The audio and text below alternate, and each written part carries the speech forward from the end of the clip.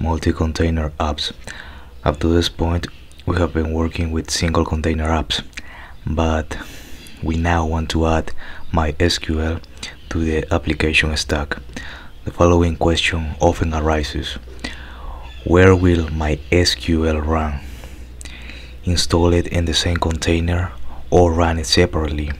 In general, each container should do one thing and do it well. A few reasons. There is a good chance you'd have to scale APIs and front-end differently than databases. Separate containers lets you version and update versions in isolation. While you may use a container for the database locally, you may want to use a managed service for the database in production. You don't want to ship your database engine with your app then. Running multiple processes will require a process manager. The container only starts one process, which adds complexity to container startup shutdown. And there are more reasons. So we will update our application to work like this.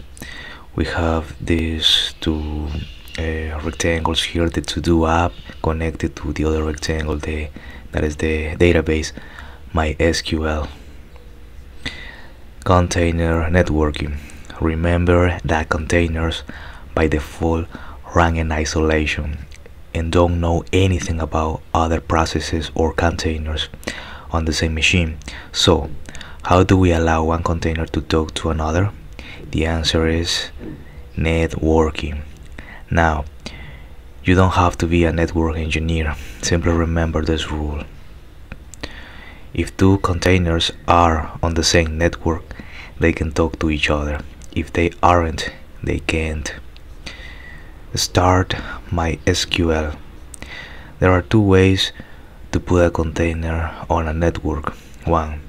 Assign it a star, or 2. Connect an existing container. For now, we will create a network first and attach MySQL container at a star app. So 1. Create the network. So we go to our VS Code. We go to the folder getting started. We go to the app. So we type in cd space app. We clean it up, CLS, and create a network. So it's gonna be Docker space network space create space to do app. Okay, and then we press enter.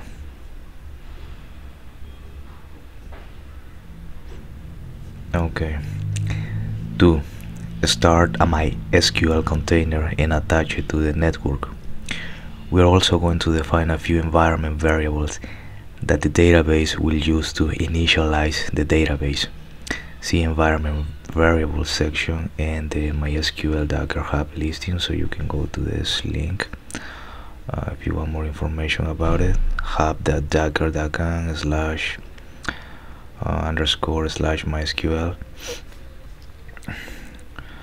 So right now we copy this, we go to our VS Code, we paste it, and we have Docker space run space -d space /, and the next line double- network space to do -app space double- network space alias space MySQL space /, next line -v space to do -MySQL -data colon /var/lib /MySQL space /, next line -e space uppercase letters MySQL _root_password =secret space /, next line -if space MySQL _database =to do space / MySQL 8.0. So if you're using a Windows, then use this command in PowerShell. So we can do it again here. I'm using a Windows, so I already, let me see. Okay, well, it failed because it was not for Windows, but right now we're using the one that is for Windows. Unable to find the image MySQL locally, so yeah, right now is creating it. So if you're using Windows, then use this command in PowerShell. So that's what I did. I am Docker, and the command that I used was PowerShell. So again, it was Docker space run space -d space, but this time backticks, and then double hyphen network to do app space double hyphen network hyphen alias MySQL. And the difference here is that you're using backticks. So I just, okay, we're finished here. Alright, so you'll also see we specify the double hyphen network hyphen alias flag. We'll come back to that in just a moment. Tip: you'll notice we're using a volume name to do hyphen MySQL hyphen data here, and mounting it at /var/lib/MySQL, which is where MySQL stores its data. However, we never run a Docker volume create command. Docker recognizes we want to use a name value and creates one manually for us. So if we go to our Docker, no, it was not a status. The main is MySQL. Okay, I saw it here. MySQL right here. Okay, 3 to confirm